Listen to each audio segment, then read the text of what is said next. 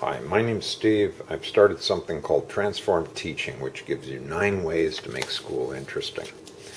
I say the first big 2, there's 3, and then there's 4.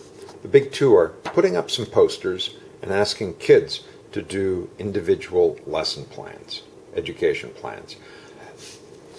Just ask, what do you want to learn today and what do you want to talk about?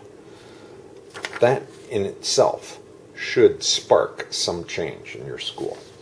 And as far as, well, what posters would you put up? Well, here's some examples. You are an agent of change. That will certainly change something that some people will look at. Math as a language. The student is the class.